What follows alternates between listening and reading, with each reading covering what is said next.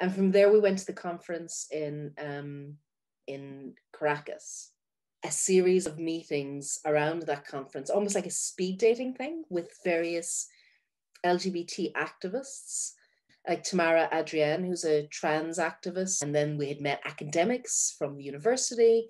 And we'd met young radical activists as well, and some poets and some writers. But we did get a really good overview of what was possible. And people listened to what we were doing as well.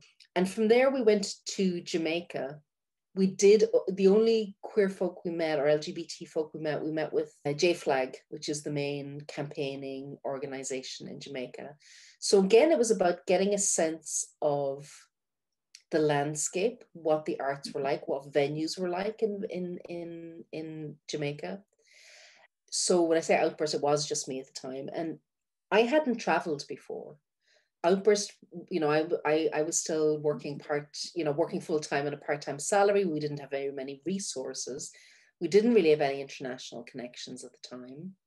So for me, what it was overall was having my eyes open to possibilities for both Outburst, because here we were, like a small organization that had been very much grassroots led.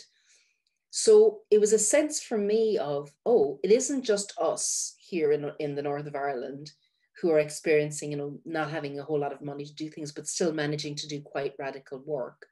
There are other places in the world doing this too. So how can I connect with the people who are doing it? When I went back home, it was then we started kind of making connections.